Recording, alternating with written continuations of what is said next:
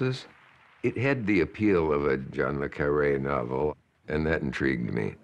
Within 2 days of the initial break-in, there I was talking to Ted Kennedy about it on the show. Senator Kennedy, there's a thing today that I'd love to get your reaction to. It's just preposterous. They talk about it as the James Bond plot that took place in Washington the night where they found these people sneaking in with eavesdropping devices, and one of them was a CIA man. What diabolical information and secret could there be in there that they would have to go to all that risk and effort to get? You mean in the Democratic National Committee? Yeah. This is enormously desperate kind of an attempt by the, this fellow was the head of security for the committee to re-elect the president, and I don't know really what... Do you think Attorney General Mitchell knew about these men the other night? Well, I don't know. I would hope that we'd get a, investigation of it by the Justice Department or by the FBI, and so we'd have some kind of idea. I mean, I think the installation of surveillance materials, wiretapping, is frightening in our country, and I think particularly it corrupts the political process. The next day, news broke that the name and phone number of a member of the White House staff was found in the address book of one of the Watergate burglars. The administration immediately came under fire from the press, and the cover-up was underway. Are you telling me that not only the president, but everybody in the White House views this thing as a third-rate burglary attempt and is not making any more inquiries into it? Now, you're really stretching the point here. It seems to me that's what you've been telling us, Ron. It's a little bit hard to believe. My remark yesterday regarding a third-rate burglary attempt related to the fact that I wasn't going to comment every time someone tries to break in somewhere. And I'm going to reject every attempt in questioning to inject this matter into the White House. I'm still a little confused, Ron. Well, then you'll have to continue to be confused because I'm finished with any comment on the subject. Shall we start? Yeah, yes. Mr. O'Brien has said that the people who bugged his headquarters had a direct link to the White House. Well, Mr. Ziegler and Mr. Mitchell, speaking for the campaign committee, responded to questions on this in great detail. They have stated my position and have also stated the facts. The White House has had no involvement whatever in this particular incident. I'd like to say something about the what's been called the Watergate caper now. You know a lot about politics, obviously. What about the... What wonderful secrets could there have been? Oh, I think we were trying to find out how they can afford to have headquarters in the Watergate. It's the most expensive place in town. No, that wouldn't seem to justify this whole... There's nothing new about this, and frankly, what can be gained? Nothing. We know every caper they can pull. They know everything we can pull. It's been done and done and done. And for the life of me, I can't understand the necessity of going to the expense of bugging if that's what we did. I really don't know. Who's we now, as you... The Republican Party. Oh, okay. I think if I were in a position of responsibility and knew that to be true, I'd admit it. A person of interest to the FBI and the grand jury investigating the burglary was a character named G. Gordon Liddy. Just in case anybody's memory needs refreshing further, you were the man in charge of the elaborate, I guess you could call them sabotage plans against the Democrats, and the actual Watergate break-in. G. Gordon Liddy is the center of bad action. He is hired by John Mitchell, former Attorney General, now head of the Committee to Re-elect the President, to set up an espionage capability for the Re-election Committee.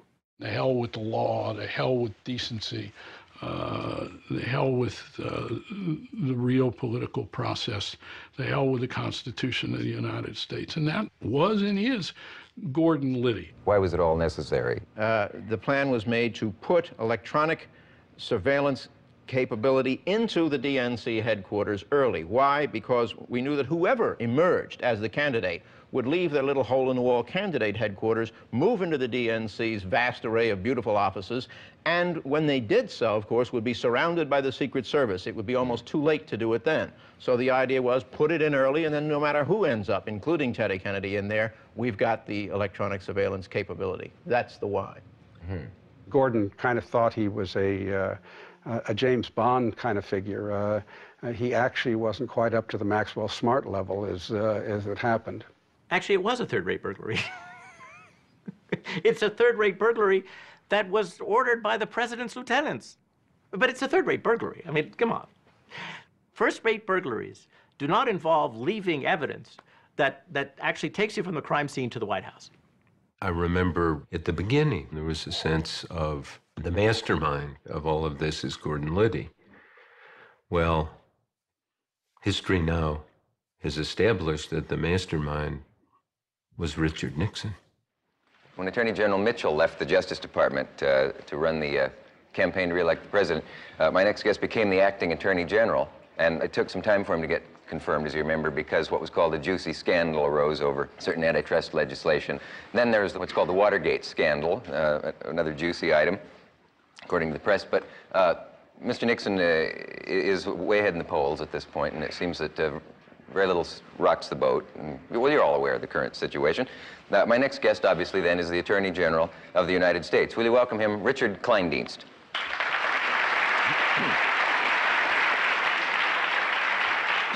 Who do you think gave the orders to bug the Watergate? Well, I think that the persons who the grand jury indicted in Washington, D.C. last week gave the orders to do it. And I think one of the most interesting things about that, after having one of the most complete, comprehensive, intense investigations that the FBI has ever had, and one of the most thorough presentations before a grand jury, they came up with 7 persons who they indicted, you know. And I think that those are the persons who gave the orders to do that. Ah, Kleindienst.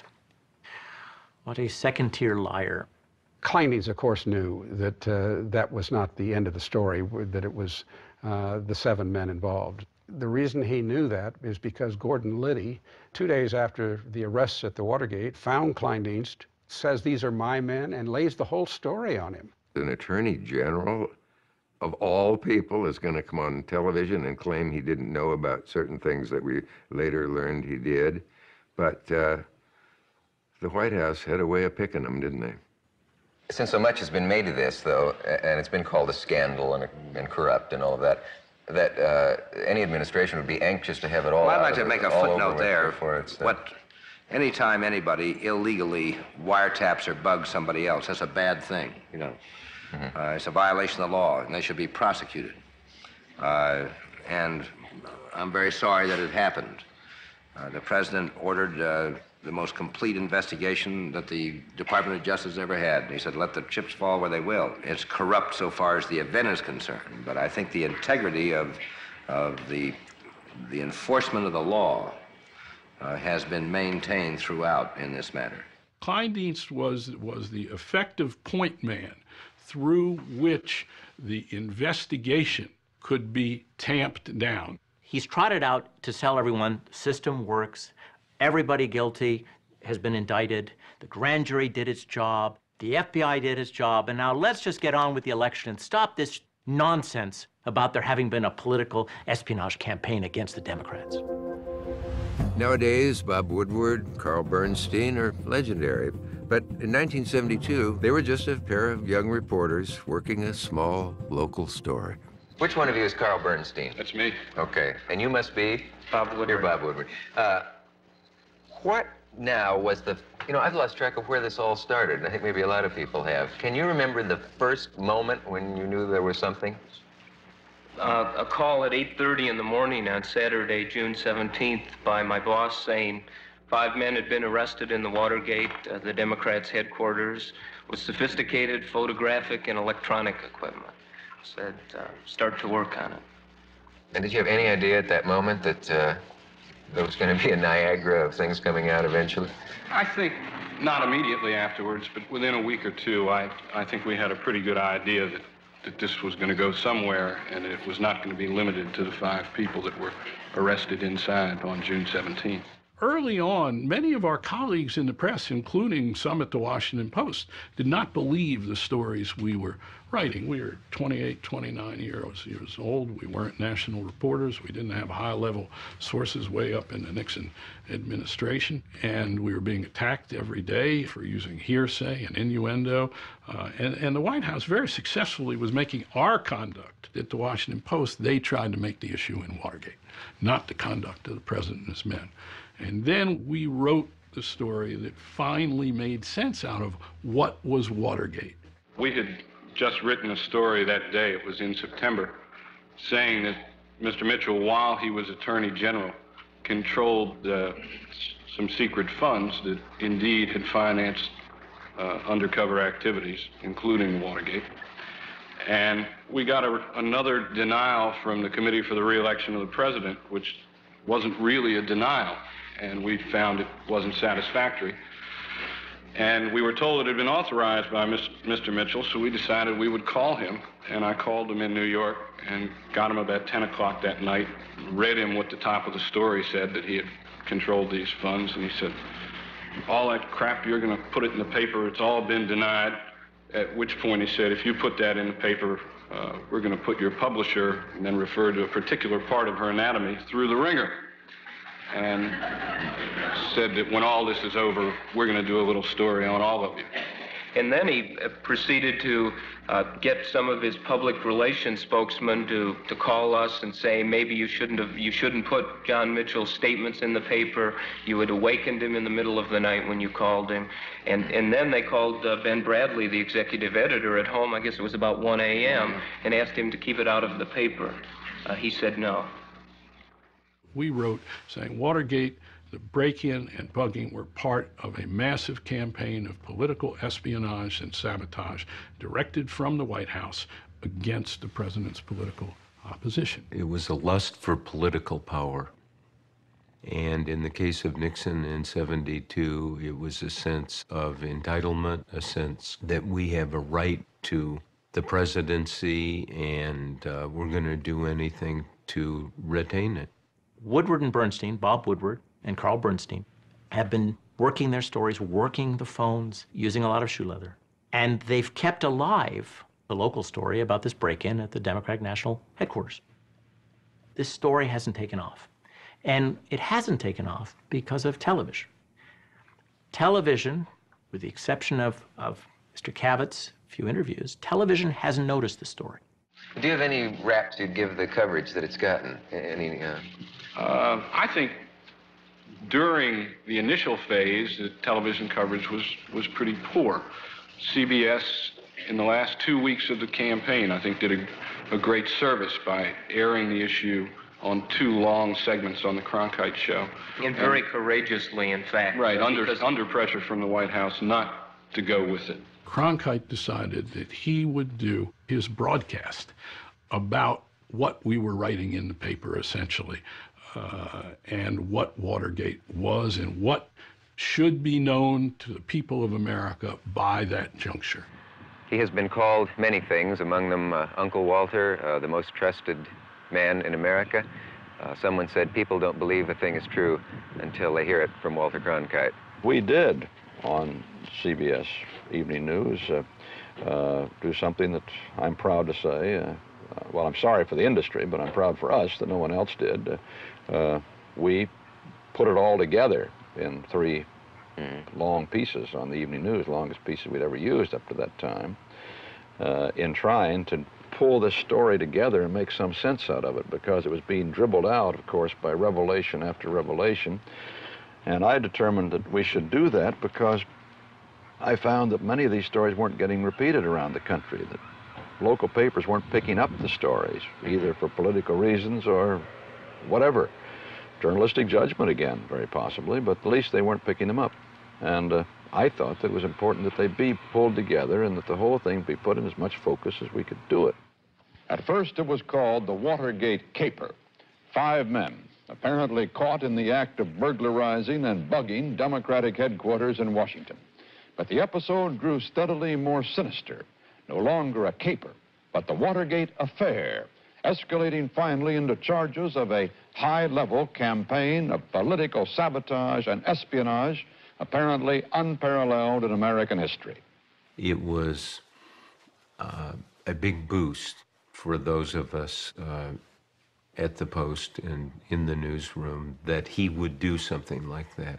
Woodward and Bernstein had raised really good questions, and people were beginning to scratch their heads, but the objective of the cover-up was to hold the line so that nobody higher up would be indicted. To that point, only the burglars and Liddy have been indicted.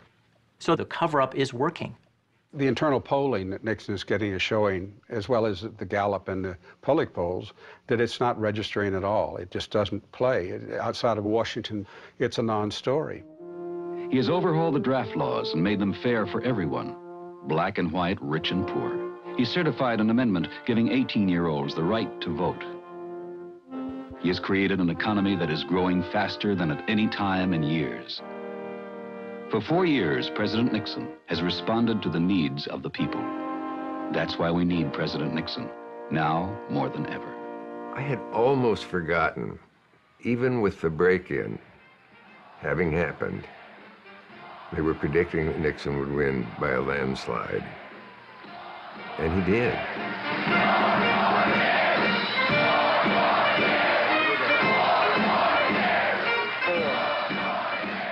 This, for me, is rather unusual. I've never known a national election when I would be able to go to bed earlier than tonight. Watergate wasn't an issue in the '72 election. They denied it. They were able to bury it. We didn't have proof. We didn't have video. We didn't have tapes. We didn't have documents.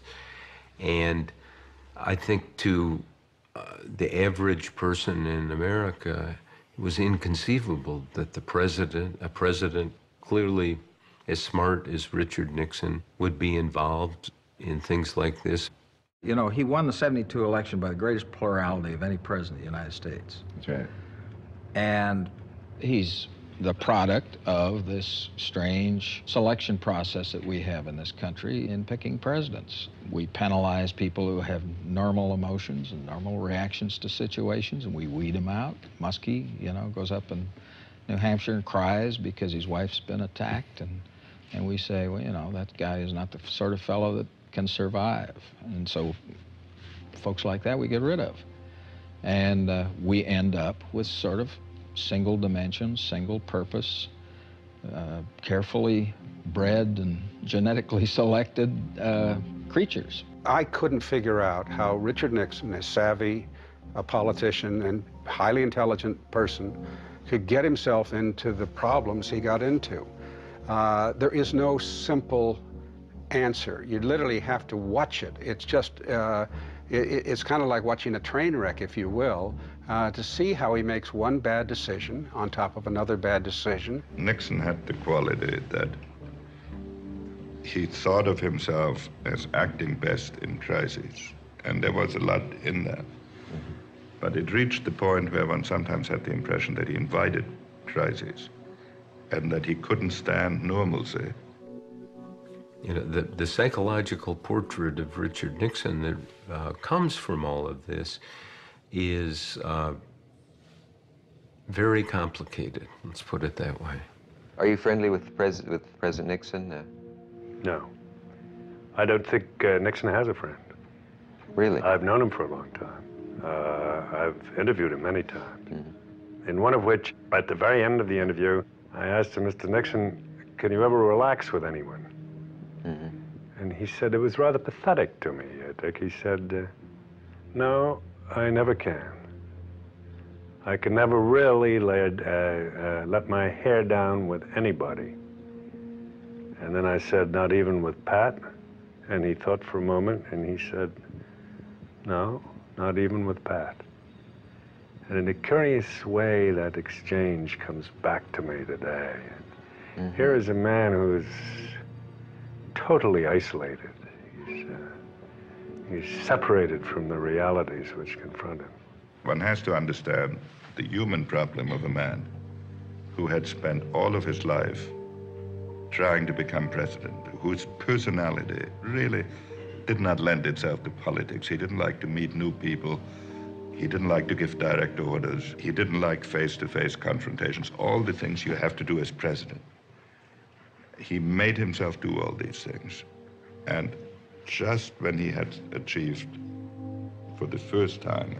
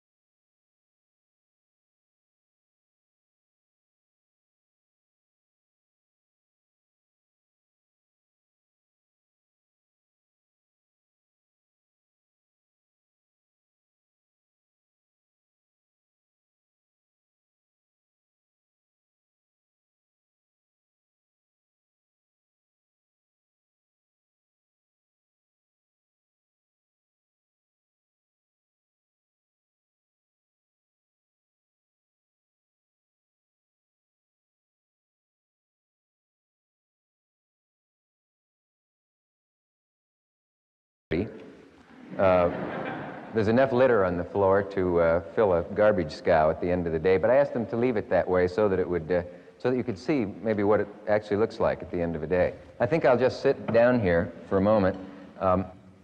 I'm seated now, I guess, in what has been called the hottest chair in the country.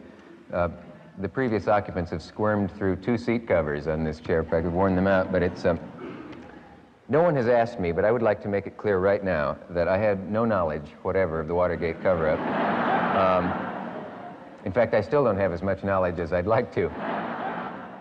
Senator Baker, by the way, when I was sitting in that witness chair, I felt guilty. It's a very strange feeling sitting there. You may be the first one.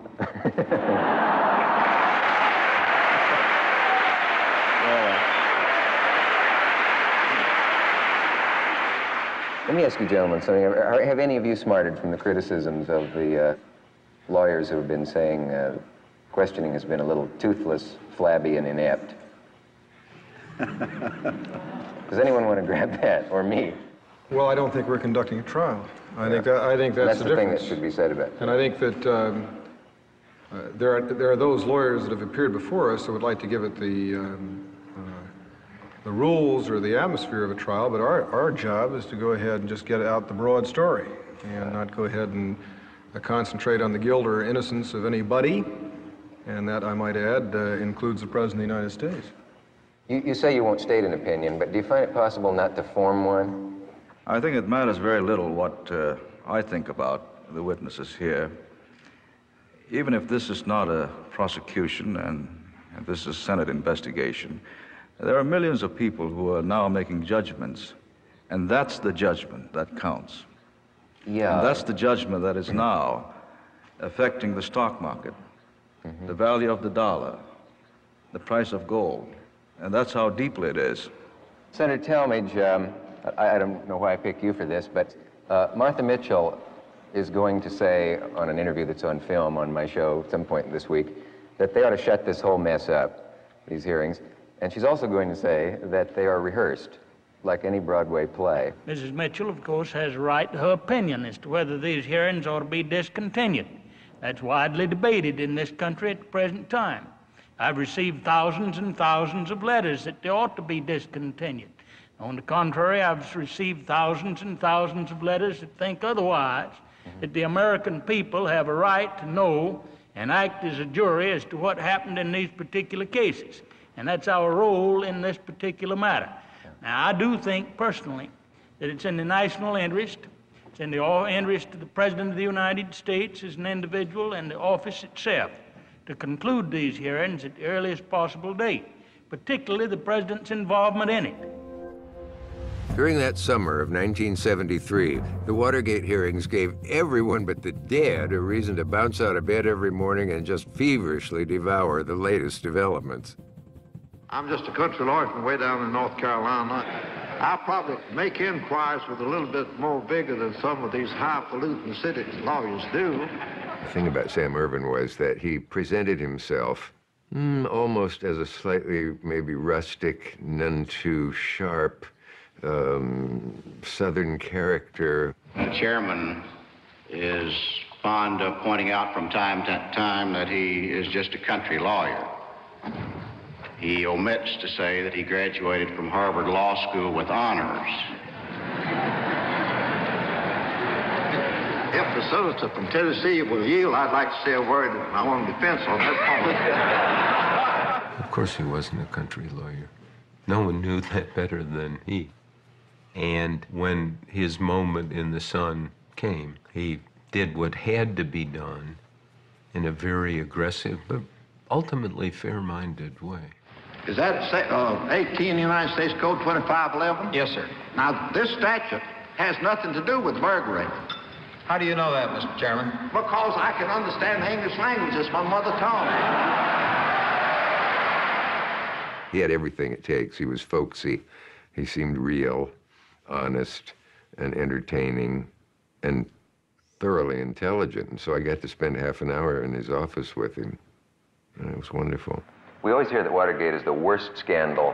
Well, first we heard that it might become the worst scandal in American political history, and then we heard that it was becoming that, and then that it did, and now that people say it definitely is. Is this the worst scandal in political memory for this country? I think undoubtedly so. Yeah, it's a terrible thing to make an assault, as was done in this case, on the integrity of the processes by which presidents are nominated and elected.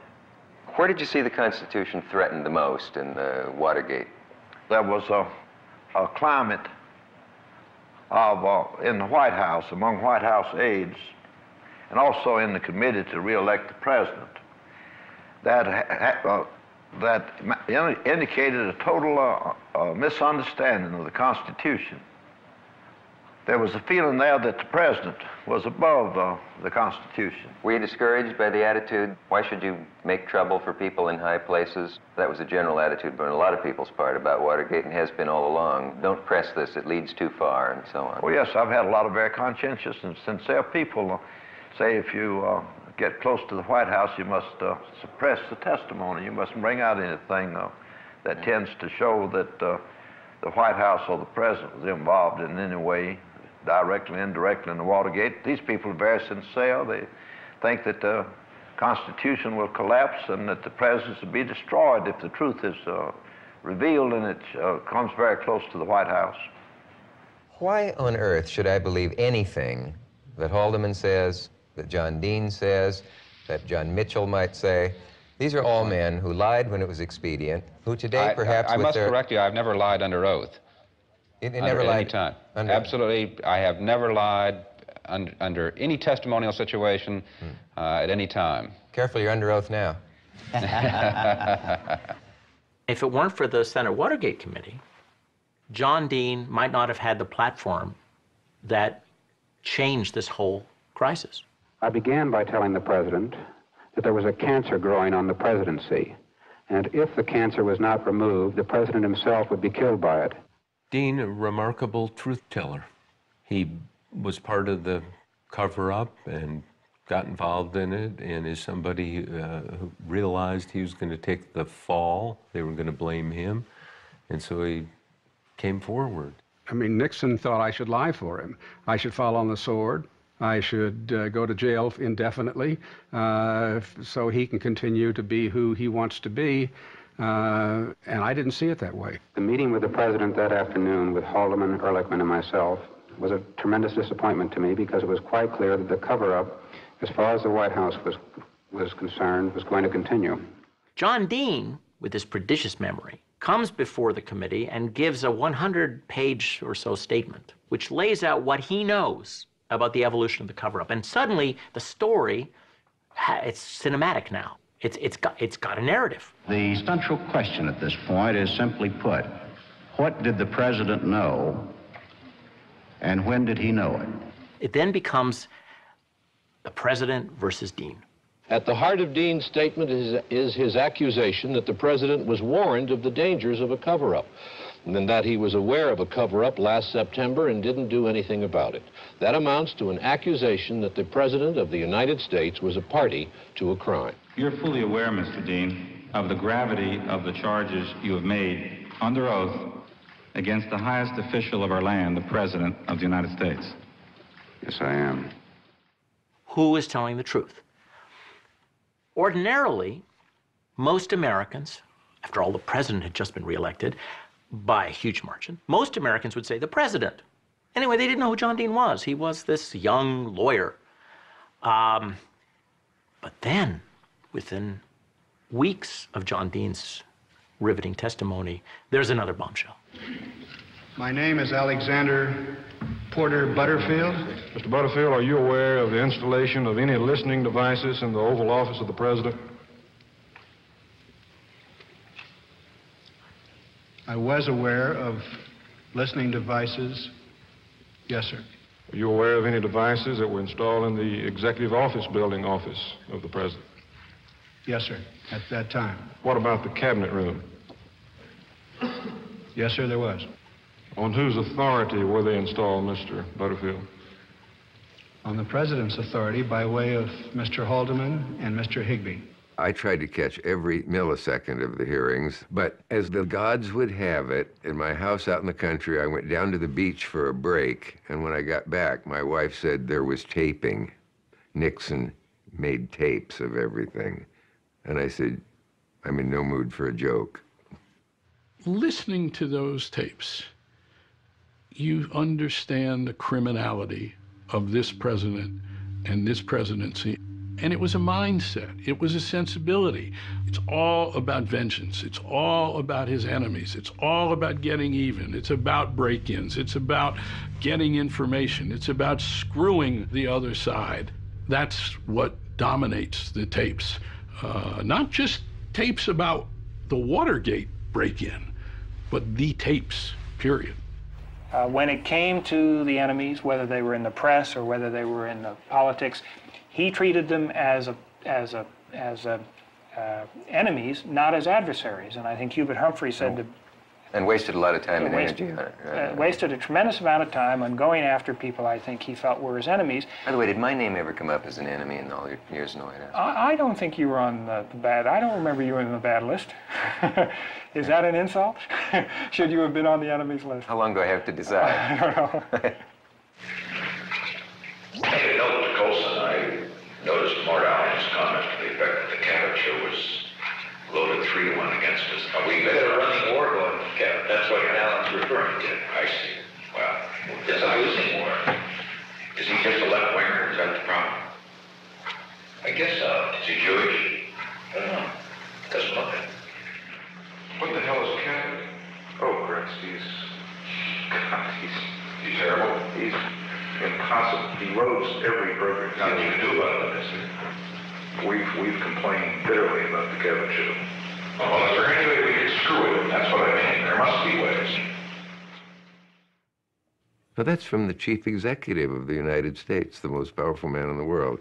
It gave me both a laugh and a chill simultaneously. Nixon is somebody who sort of cultivated enemies, and Cavett was certainly not somebody who was a Nixon supporter. Punishing people with the IRS was one of Nixon's favorite illegal amusements. A member of my staff, a young woman, chances to say to another young woman, you know, I had my taxes audited once.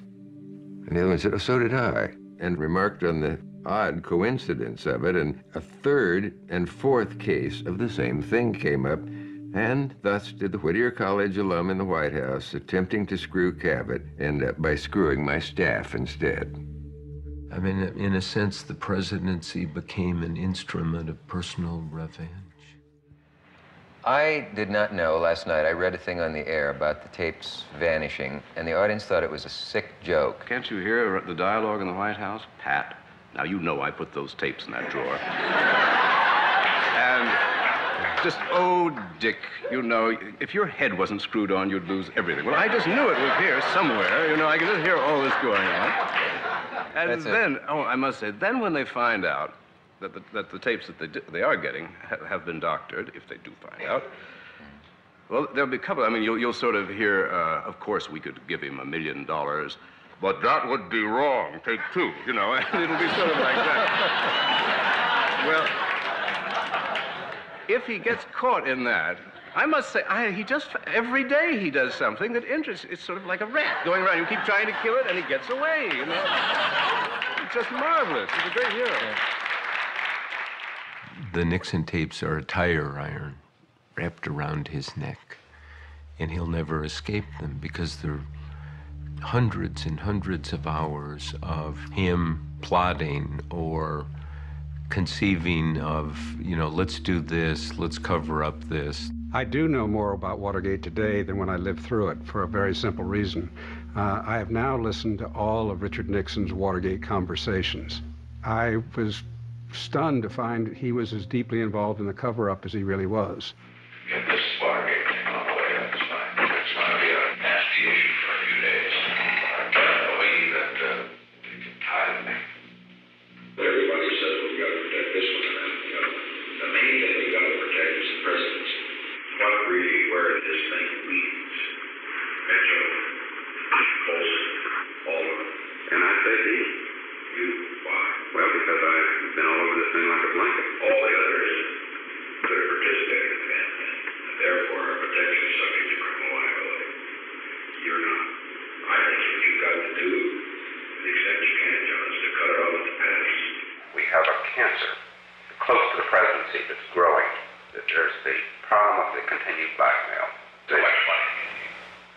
these people are going to cost $1 million over the next few years. On the money, if you need the money, I mean, you could get $1 million, if you could get it in cash. I know where it could be got. It's always crap about the president. Don't even listen to him do it. Let me put it this way. I don't care what comes out. I don't care what kind of charges are made. I walk out of this office on this stuff. Boy, American political system is unbelievable.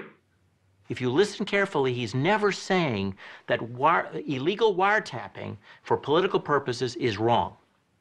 He never says that. It's getting caught that's wrong. The president actually, as you know, has asked us to turn down all thermostats. His critics claim he'll do anything to get the heat off, but I welcome this kind of examination because people have got to know whether or not their president's a crook. Well, I'm not a crook. I'm just wondering whether justice is being done or will be done. I did support him before, but I do think he should be impeached at this time. I guess I feel that the impeachment procedure should go ahead. Most people don't know what impeachment means. It would tear this country apart. Corruption in the Nixon administration was hardly limited to Watergate. In October of 1973, Vice President Spiro Agnew resigned amid charges of extortion, bribery, and, income tax evasion. A man with the slightly unfamiliar name Gerald Ford, a congressman, was appointed to replace him. the man beside me is Vice President Gerald Ford. I'm always welcoming guests, and it seems strange to welcome you to your own home, but welcome to your own home. Thank you, Dick. It's a pleasure to be on the program. Nixon and his people thought that making Gerald Ford the Vice President of the United States would be a kind of impeachment insurance. That was one of the calculations, because Ford had a kind of reputation as kind of a party hack. He wasn't particularly distinguished. He wasn't thought of for his intellectual acumen. It is conceivable that there may be criminal prosecutions against the President of the United States. You can say that Agnew, in a sense, bartered his job to stay out of jail. Would you make a similar deal with Mr. Nixon? I should say, Dick, that first, I have no doubt whatsoever that the President is not guilty of any criminal charges that might be forthcoming. I'm absolutely positive, I'm absolutely certain of that. As a matter of fact, I think the President is being unfairly accused, based on any evidence I've seen, of being involved in the planning, the execution, or the cover-up of Watergate. Now, that's my own personal conviction, and it's based on a number of things, but I feel very strongly. If it's a matter of deciding whether it's Nixon or the law, I think the law is much more important than the man. Throw the whole bunch out and get somebody new in. I think that they've been crooked from the beginning. I don't know why people still have any faith in what Nixon's doing. This country's coming on to its 200th anniversary, and I want to be proud of it when it does. And I'm not too proud of it right now. By August 1st, 1974, pressure was mounting on Richard Nixon. The House Judiciary Committee had voted 3 articles of impeachment against him, and he was quickly losing Republican support in Congress.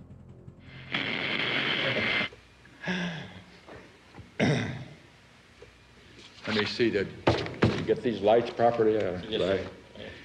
My eyes always have, you'll find if you get past 60, that's enough. I've often said and thought, it would have been great if there had been a strong lawyer in the Nixon White House who would have gone into Nixon and said, do you know what's going on? Do you know what you're doing? You're the President of the United States. Knock this off. This is against the law. If this ever comes out, you're finished in history.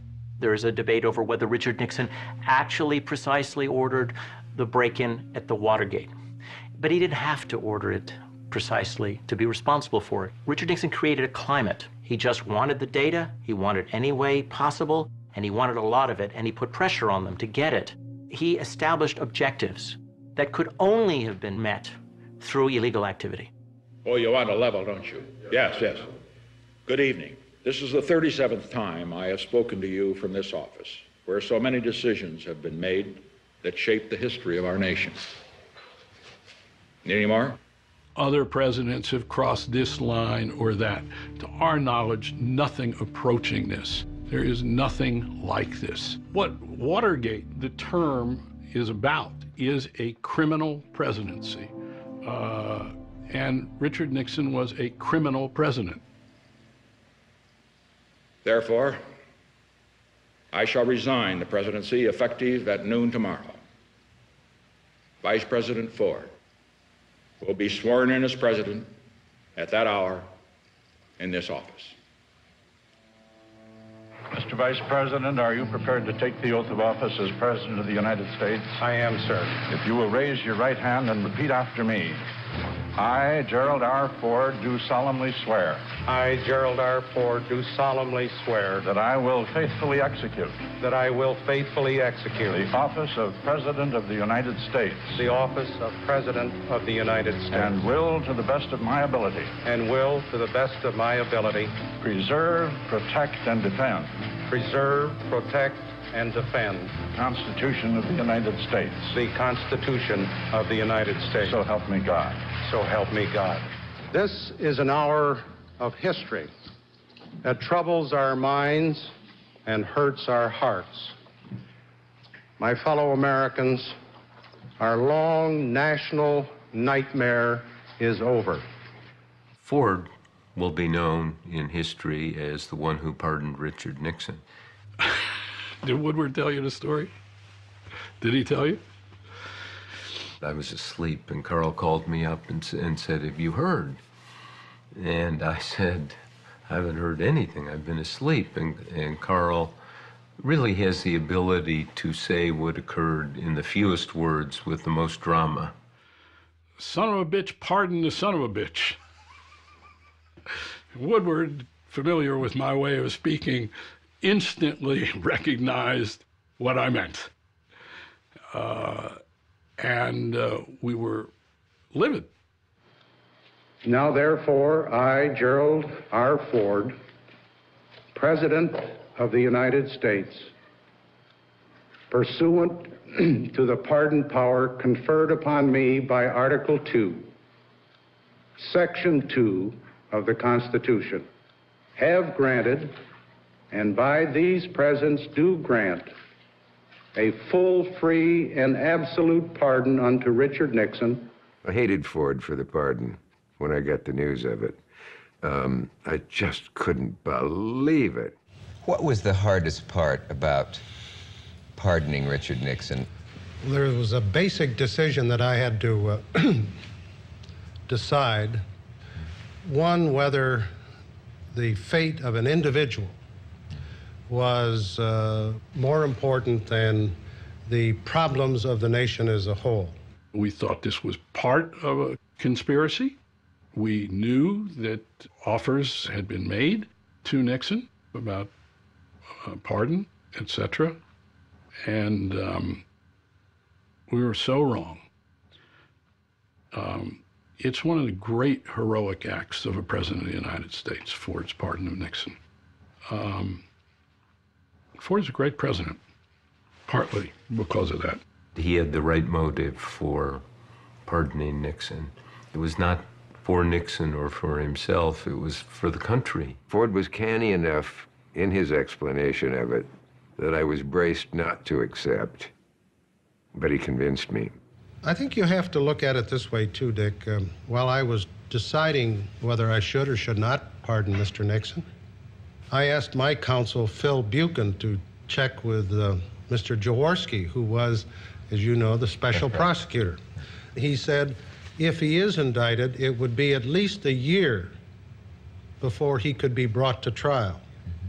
And if he were brought to trial, it would take some time for the trial to proceed, and then if he were convicted, he could appeal on up to the Supreme Court. And the best estimate we got was that it would anywhere from 2 to 6 years during that time span. And all the time that was going on, Dick, we would have had the headlines, former President Nixon this, former President Nixon that.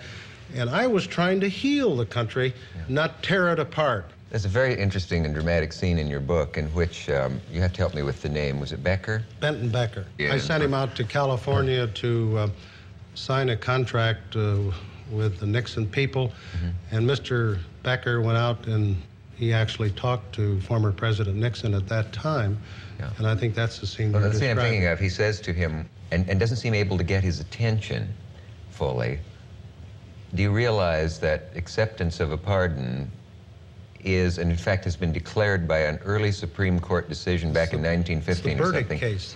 It was decided, as you said, in 1915.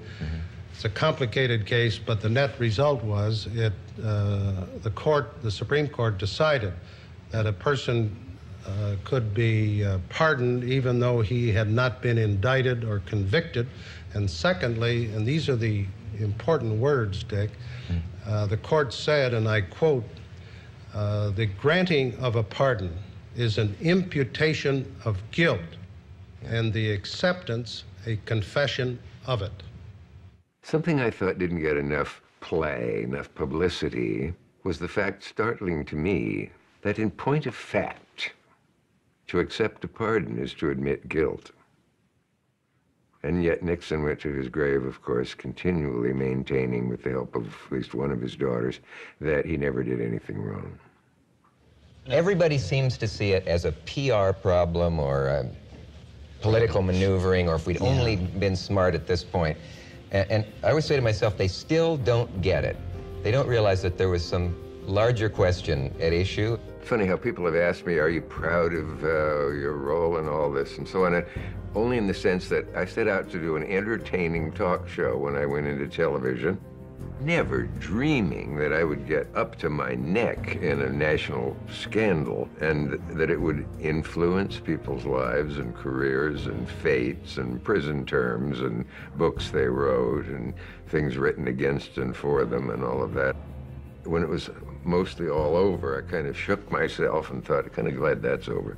Maybe it's, you've seen too many Frank Capra movies to hope that maybe John Dean or one of you in one of those squalid meetings would have said, my God, here we are in the tradition of Jefferson, Lincoln, and Washington, talking about bugging and kidnapping and prostitutes and wiretapping and all that crap, and no one has ever seen this as not the way that leaders should lead. I'm just a sentimental boy, I suppose.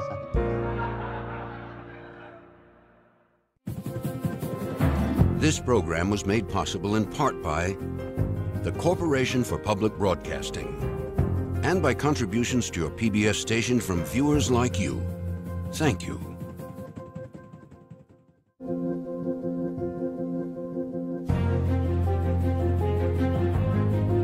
To find out more about Dick Cavett's Watergate, visit pbs.org. Dick Cavett's Watergate is available on DVD for $24.99 plus shipping. To order, call 1-800-336-1917.